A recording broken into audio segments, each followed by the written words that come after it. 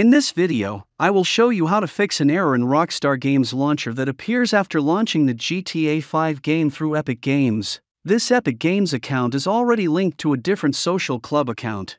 Please log in with that social club account instead. This is a Rockstar Games and Epic Games account linking error. There are two ways to fix this error. The first method is very simple. This error appears because you entered the wrong email into Rockstar Games.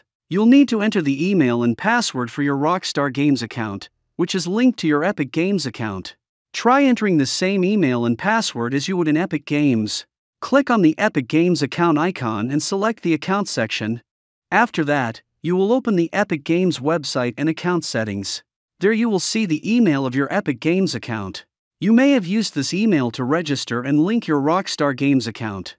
Or try remembering the email you typed into Rockstar Games after purchasing the GTA 5 game from Epic Games. You can't unlink or link to another account because the game has already been activated. But if the first method didn't work for you, then try the second method. Go to the Rockstar support website and select Account Support. Select Social Club Account and select Account Linking. Log into any Rockstar Games account to email support.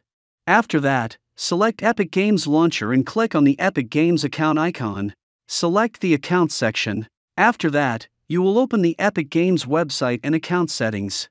There you will see the ID of the purchased game. Copy it, paste it into the first field to fill in the text.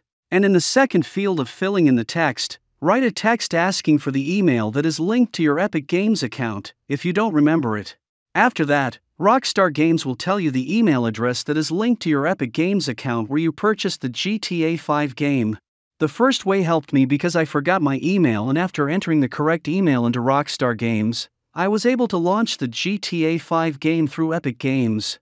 That's all. If this video helped you, then like and subscribe to the channel. Thank you all for watching.